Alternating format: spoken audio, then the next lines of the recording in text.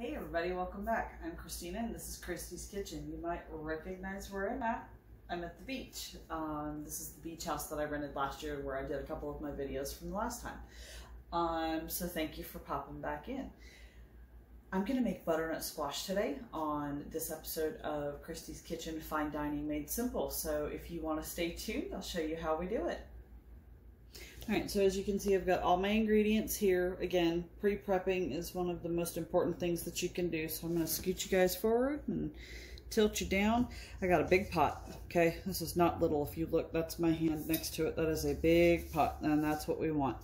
What we're going to do first is we're going to put this on high. We're going to make sure that it, yep, there we go, gets nice and toasty.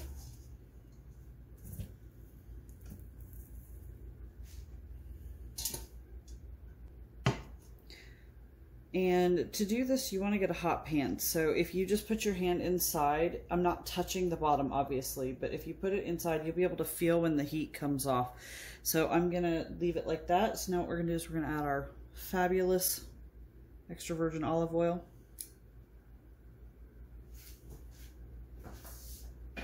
Let that start toasting up. Just use this to coat the bottom so that way nothing sticks.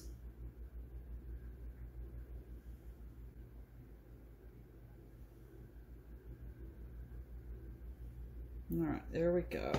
Now we're gonna let that get all toasted up. Okay, here we go. Now I've got my spoon, got my spatula. So now we're gonna add, this is just one medium yellow onion. I just peeled it and then sliced it into chunks. At the end of this, it all gets pureed anyway, so the chunks are fine. So as you can hear, my oil is toasty.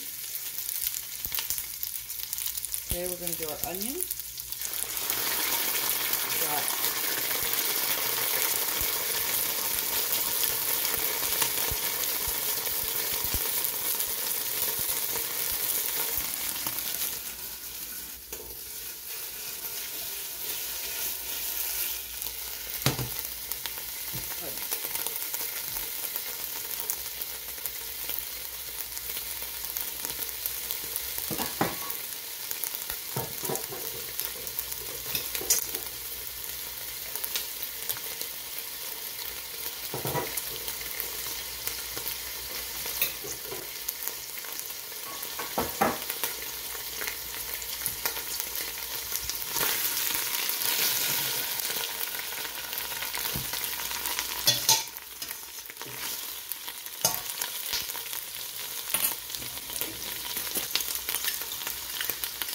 Okay, so that's my ginger.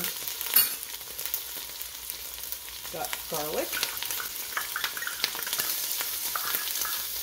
I think I'm going to switch this that way. There we go. Alright. Some thyme. And some sea salt.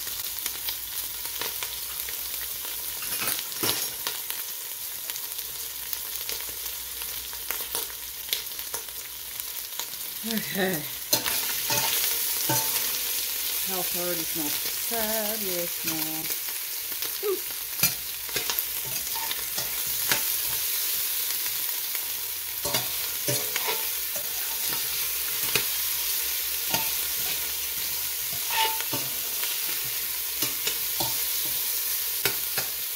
You want to break up all your onion pieces so that you get an equal brown. We're cooking this until it gets translucent. So that's going to take a few minutes.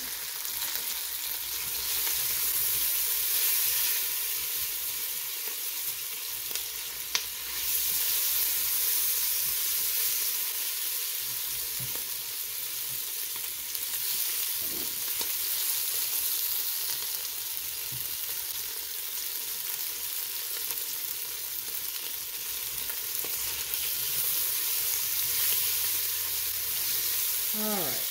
Some of my onion pieces are absolutely fantastically translucent. Some of them aren't. So I'm just going to move forward with my dish. That way I can have lunch with lunchtime today. All right. So again, this is an onion, You've got garlic, ginger, salt, and thyme. Okay, now I'm going to add 1 medium butternut squash to the mix. I've just peeled it and cubed it. Again, the size of the chunks doesn't matter because you're going to puree all of this up here after a little while anyways. Now what we're going to do is we're going to get this mixed in.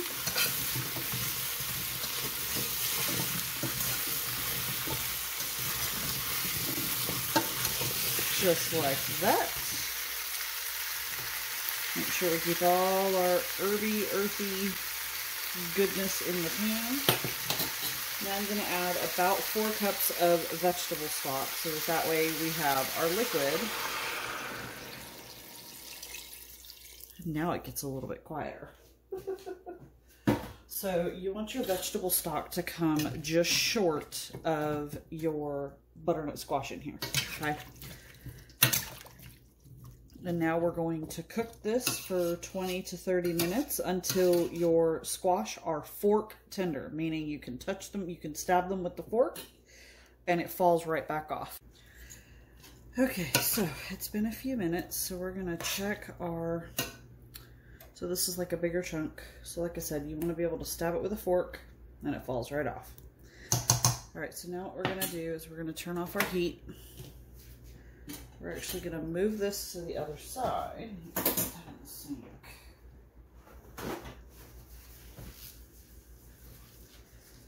I'm going to move this just to the other side. Okay, so now what we're going to do is this is coconut milk. This is going to give it the creamy effect whenever we put it in the blender, which I'll show you next. I'm just going to use the spatula to kind of mix this in, and as you can see, it kind of changes the color just a touch. Not bad. And it's got this buttery, nutty smell that just is absolutely wonderful. Oh, we're going to get those last couple drops in there too. Can never have too much coconut milk. Okay, so now, oh, there we go. I had it sealed really well. Okay, so now what we do is I have one of the Ninja blenders.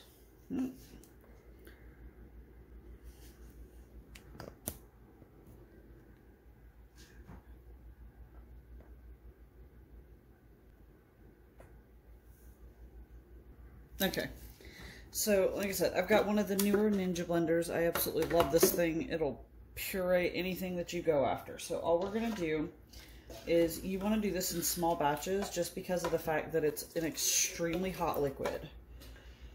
It's all going into the same place, so it's not like it really matters. So I'm going to do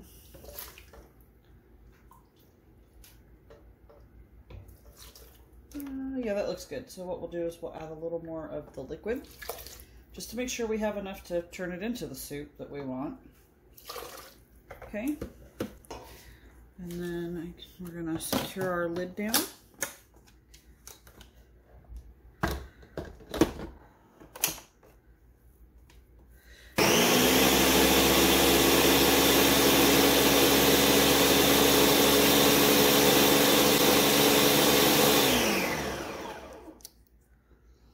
Okay.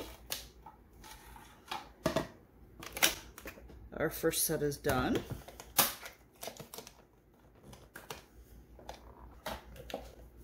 Now we're just going to carefully look how beautiful and bright fall colored that is. Oh, this is one of my favorite soups. This is one of those when you don't feel good and you crave it. Yeah, this is one of those soups.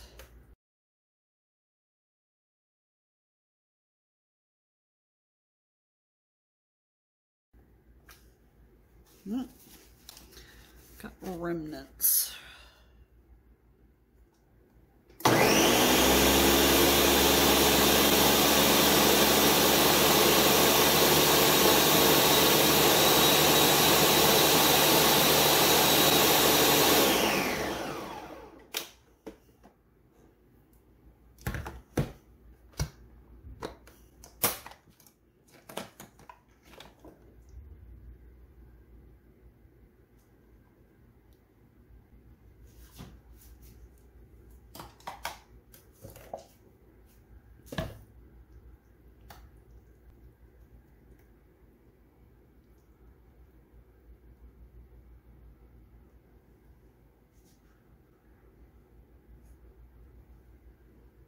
Okay, and then for the last time in the blender,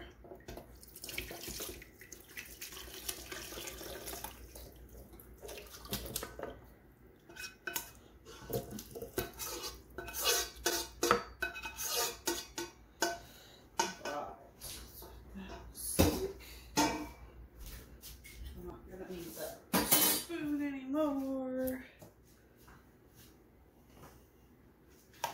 All right, let's get our one more go around.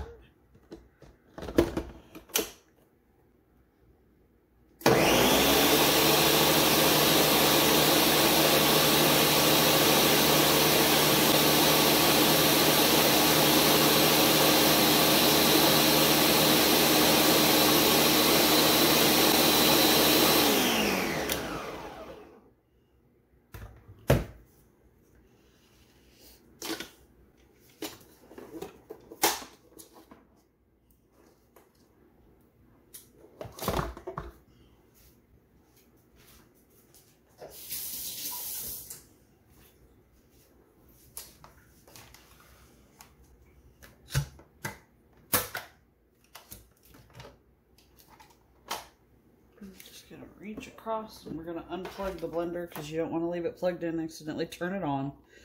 You might scare somebody, you might chop a finger. Remember, kitchen safety is number one. And we're just gonna add this one in there because this one's got the most amount of liquid to it. Look how absolutely gorgeous that is. And we're coming up on fall. You can't get any better than this soup. Now comes the fun, fabulous part. I'm going to show you guys how I place it. Well, I guess I should say how I bowl it.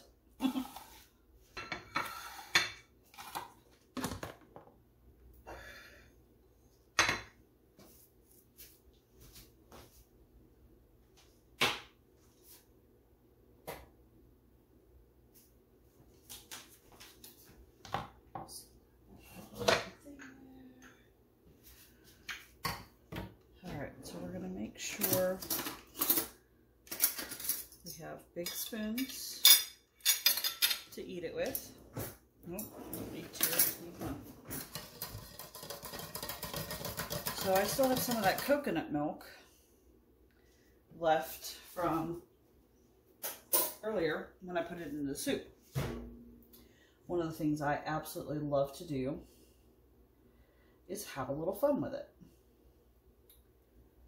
You know, somebody who's not feeling good, they've got other things going on, they're sidetracked, they just need a pick-me-up. This will get them there. We're going to take our ladle. You just want to make sure you mix it up a little bit. Because again, we've blended it, but of course as you pour it in, it usually gets mixed in. It's nice and piping hot. So we're going to do 2 really good ladlefuls.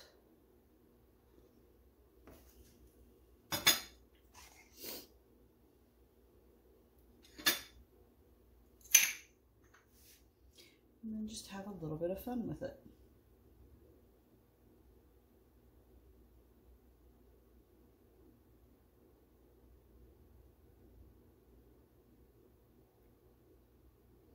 If you have a toothpick, you can pull through that, make fun spider webs. You can do all different kinds of things. Homemade butternut squash soup. Well, now that was fine dining made simple, don't you think? Thanks for watching. If you enjoyed what you saw today, please hit the subscribe button, the bell for notifications. You can send me a message in the comments. You can also request that I make a certain dish, and I'm happy to research, see what I've got in my arsenal of about 750,000 recipes. And I'm happy to do that. I'll see y'all next time.